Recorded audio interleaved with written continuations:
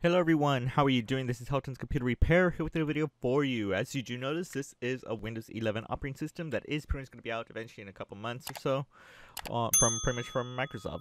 We didn't think that it was going to happen, but here we are again with Windows 11. Regardless, depending on your system, if you're on developer right now or on beta version, then you probably have, depending if you just had a regular Windows 10, not a 10 Pro, you possibly might have to sign into Microsoft for you to be able to create a user for this to work. And it could be related of this problem for you. So on this, we're going to be showing you how to add pretty much a local user on Windows 11. Now we're going to show pretty much 4 different ways. We're going to be using it through going to regular settings, adding it. We're going to be showing you how to add it using NetPLWiz.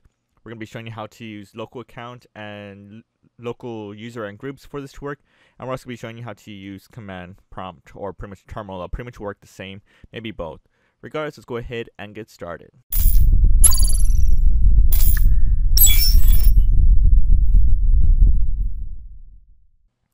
So first thing you do is pretty much you need to go to start. You can pretty much type in Windows key and I, or you can just pretty much go to start, and somewhere you should see settings, or you can search it. You'll pretty much find settings there. So here we are. And once you get to there, we're going to go to accounts. From there, we're going to see family and other users. Go ahead and select it. And once you see there, you're going to see a selection that says add other user. Go ahead and press add account. And here we are for it. Give it a little second. It tells us that if you don't have sign-in information, that if you want to sign in, you can. If you want to create a Microsoft, I'm not a big fan of that, so I'm going to choose I don't have a personal sign-in information. And once there, it's going to tell us if you want to create an email or a phone number instead. I'm going to still go ahead and press add a user without a Microsoft account. They try and push it down to there. Now right here, I'm going to be doing this 4 times, so it's going to be called different users. So I'm going to name this called actually I had caps on there, and I'm going to type in just any user you want it to be called. I'm just going to call mine temp1, just an example, because I'm going to be showing you 4 different ways how to do this. Now, by default, if you're pretty much done like this and you want to put a password, you can pretty much just press next. But if you do put a password on there that I am actually going to be doing, it's probably going to be simple. Oh, it already came up. So I put a password on there. It's pretty simple. I just put 1, 2, 3, 4, 5, 6. Now, pretty much when that does happen, it does enable this extra feature. It might probably go next on there, and it might come up, but it will ask you for security questions. Now, there is a way that you can skip this without having to forget your password on here. If you do this and you do not have network, so let me give this a try real quick. So I'm going to go again to add user. I'm going to follow the steps. I'm going to press I don't have, and I'm going to say without Microsoft account.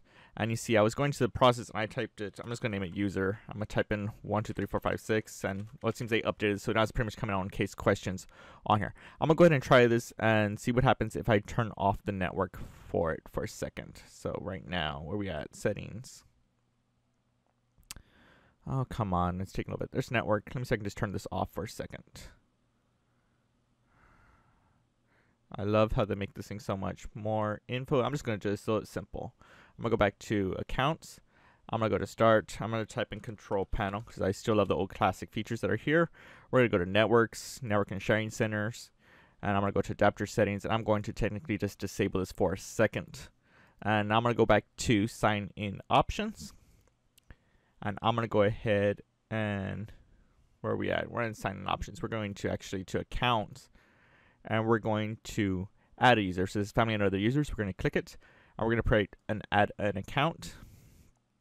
And it tells us that it didn't even skip us to the point of asking us to sign in. It went straight directly to us. So I'm going to go ahead and type in user. Actually, I'll name this to temp, just an example. Temp1 that we were doing.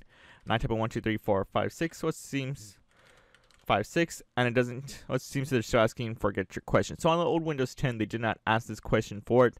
So it seems that they are going to ask you to add these additional settings for it regardless.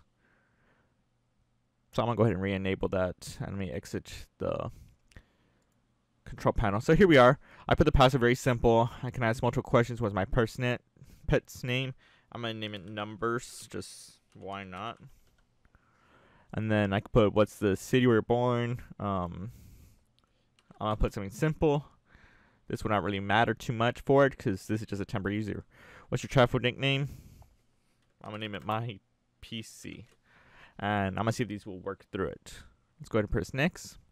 And it did create the local user. Now, the user is created, And by default, it's pretty much set as a standard user. So we'll go ahead into pretty much account type. If you want that another user to have administrator rights, you would have to change it to administrator and press OK.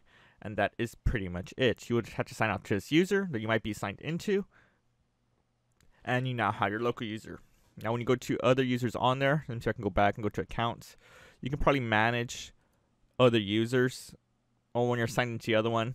And you could probably be removed from that other account. So right now I'm signed in to us. So I'll show you again how to switch over.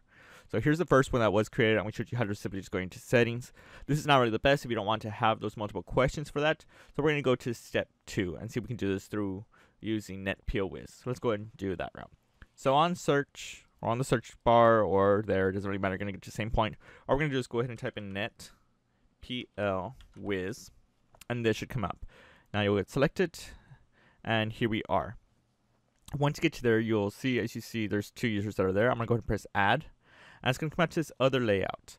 Now you can sign into using your email if you want to. Again, I don't want to do that. I want to create a local user. Sign in without a Microsoft account. And once you get to there, you'll see a local account. Go ahead and tell it to create. Now right here, I'm going to type in a username. I'm going to name this called temp2. And I can put a password, whatever I want it to be. Again. And on the hint, I'm just going to type in numbers, just an example for it. I'm going to press next. And that is pretty much simple. I didn't have to add those additional 3 questions that were randomly tossed in there. So that's the second user. Once the user has been created there, you might need to go to properties of it or double tap it. It'll get you the same place. You can click it or you can press properties. And then from there, you're going to go to group, membership, and you'll change it that you want it to be an administrator and you can press apply and OK. Now technically when you're on here, if you sign out to your other user, you can pretty much go to the user that you don't want. You can go to properties. And you can change it to standard user, or you will technically have the options to delete the other user. Let's say if I was signed into user that I'm right now, I can sign out and go to the other user and I can remove this account for it. And that's pretty much how that can be done. One of the ways. Now, that's pretty much it. Now I want to be showing you another route. This only works if you have Windows 11 Pro or if you have Enterprise or an Education Edition that's installed on there. So to this, you can pretty much go to Start or the search bar. And all you have to do is type in... Well, you can type in local users and groups, or you can just type in LUS, and then you're going to type in rmgr.msc,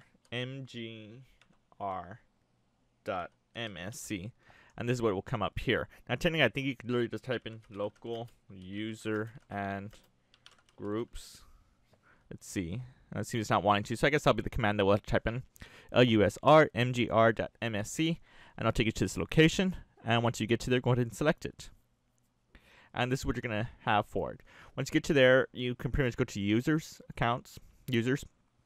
And you see right now I have 2 users that are created right now. There's temp1 and temp2. And all you pretty much have to do is go to more options on the right side. I'm going to say a new user. And you can name the username. I'm going to name this called temp3.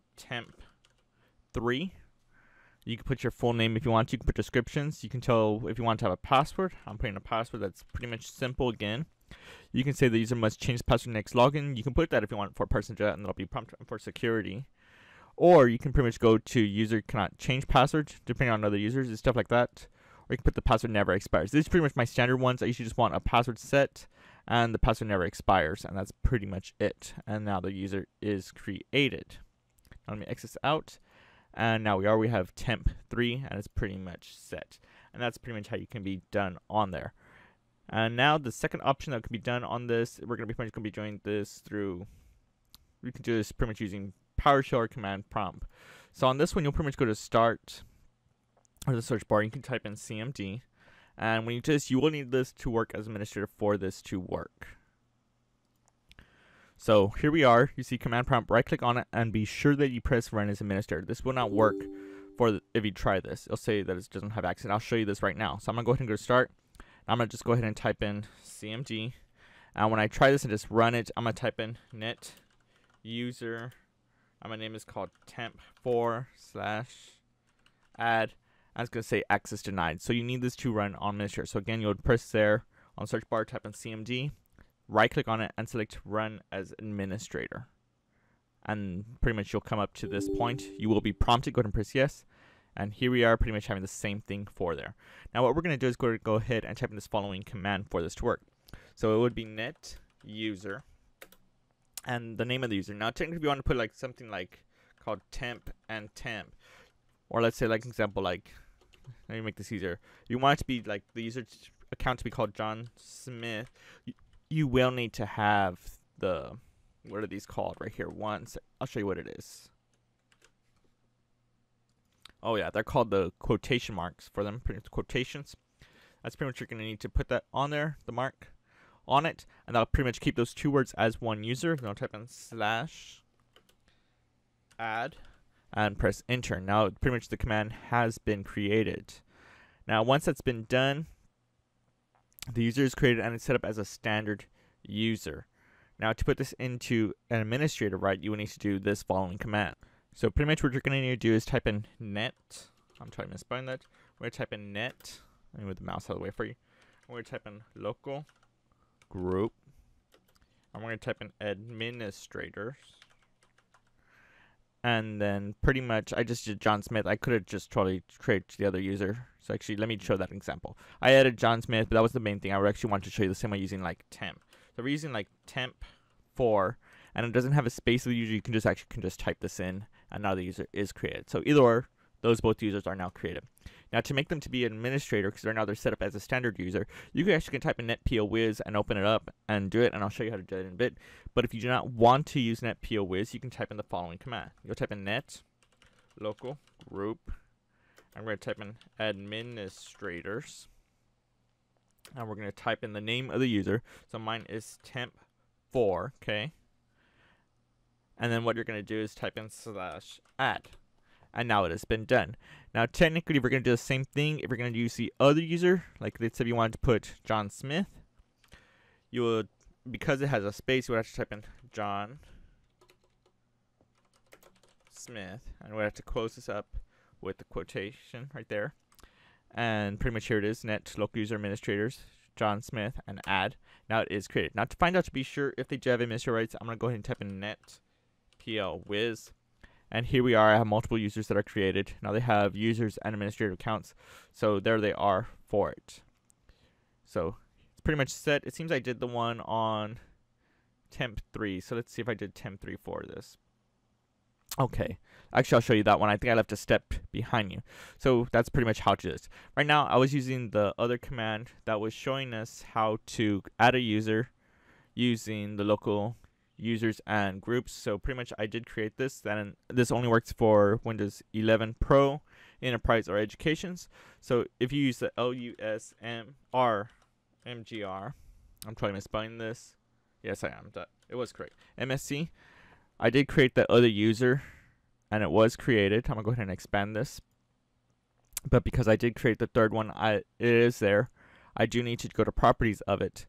And one of the things I need to do is go to member of, and I need to add the member and add administrators. I'm trying misspelling that. Oh, administrators. And now it is added to the list, and press apply and OK. So now we'll give it administrator rights. So now if I go pretty much type in net POWiz, it now has administrator rights underneath the temp 3. So now that's pretty much it. And that's pretty much it. Now, if you don't really care any of these, I can pretty much show you how to do this. You don't have to technically need to use CMD. Either you can use PowerShell that can pretty much do the exact same step too. I typed in CMD. If you don't want to use CMD, you can use PowerShell. The main thing that when you do this, if you do run it, you will need to run as administrator also for this to work. So the same concept should still work the same. And that is pretty much it. Now, if you don't want these users that we just created, I can do this real easy. I can just type in net POWiz, because this is probably almost the easiest one I can do.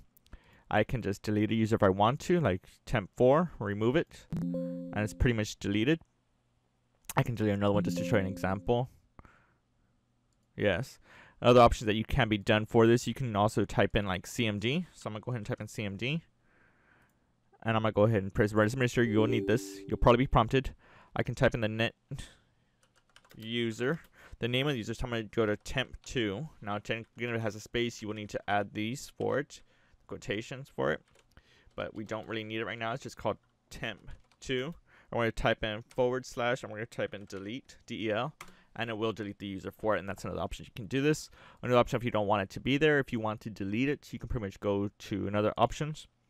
we can do the route going to, if you have the Windows 11 Pro Enterprise or Education, you can type in that same command. What was the command that we were just using? Oh yeah, it's lusrmgr.exe MSC. I'm getting confused in my head. And there we are. Go ahead and open it. You can have the other usage you don't want. So technically, if I don't want John Smith, I can just pretty much delete him. He's deleted. It'll tell you you're about to delete the user. I'm gonna press OK, and it's pretty much gone. Last option, if you don't want to do that, I can pretty much go to start, and I can type in net powiz. If I'm correctly, let's see. Actually, technically cancel that. I don't even have to. I think I already showed that one. The option we can do is go to pretty much control panel, not control panel, to settings. We can go to settings for it, and we can go to accounts. And we can go to family and other users, and there's the temp user that we created. If you're not wanted, we can press remove, and pretty much delete and the data from it, and that's pretty much it. Another thing that does happen on here, sometimes users do create, so users do get in the folders. If that ever does happen in some reason, once you have deleted those users, you can pretty much go to Explorer if you want to, like this. Open up Explorer, and you'll get to this PC. Go to type in properties, and when you get to the PC, you're going to see lots of big settings. We really don't care that much. Or we're going to go to advanced system settings right here. And from there, you'll see user profiles.